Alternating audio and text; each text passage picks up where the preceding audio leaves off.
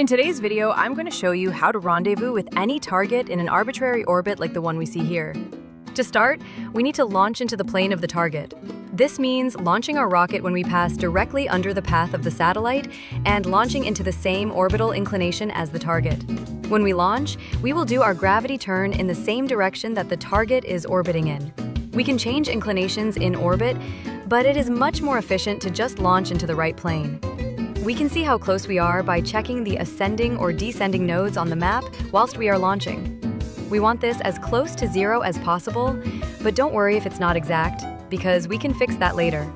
Once we get into a stable orbit, we want to do a burn that makes our orbit look similar to the target's.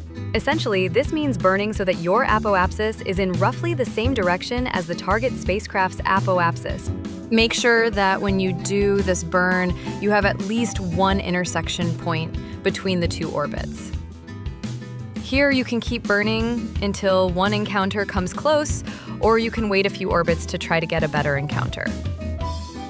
Once we have an encounter that's pretty close, we can get it even closer by decreasing our relative inclination down to 0. Let's now time warp over to the encounter. Here, you will be coming in at some speed relative to the target, so you need to slow down. Set your nav ball to target mode and burn retrograde to decrease your speed. You can get closer to the target by aligning the target plus and prograde vectors. Congratulations! You should now have completed your rendezvous and can proceed with docking.